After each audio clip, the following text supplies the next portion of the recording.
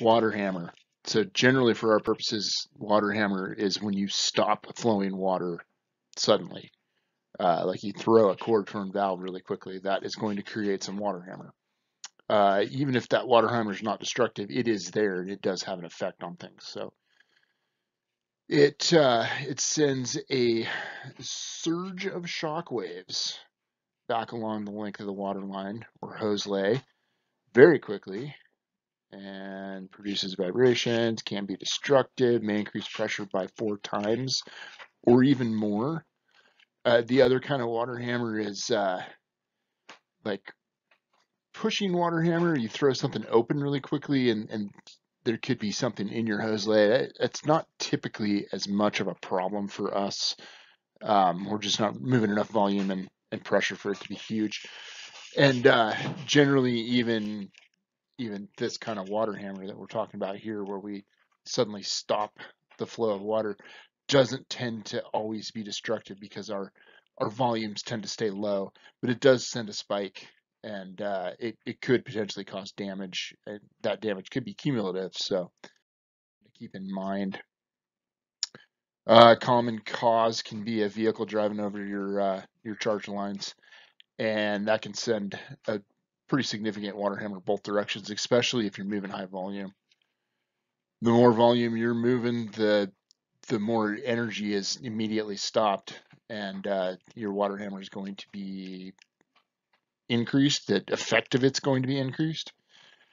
So open and close valve slowly. That's the key. That's all it really takes. There is a bit of a descriptor. Notice how when you slam that closed valve from the open moving water, it sends all the shock wave.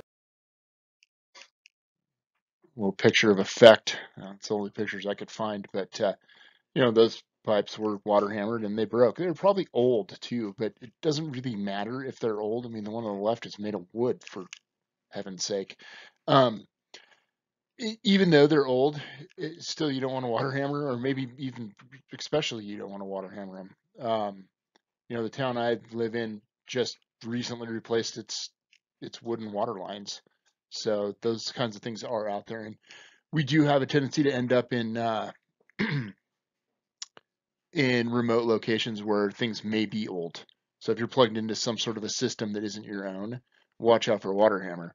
But even watch out for water hammer on your own equipment. It is going to have an effect, and it's going to find those weak links and break them. It's a good little demonstration here of water hammer. He slams that valve closed, and he's moving pretty low volume, and it sends a significant spike in PSI to over 300 PSI.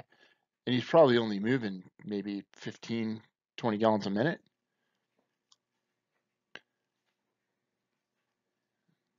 I remember correctly, it actually broke his gauge. Okay, that's what I got for water hammer. Kind of down and dirty, but it's pretty simple. Try to avoid it. Don't drive over hoses. Open, close, valves close slowly.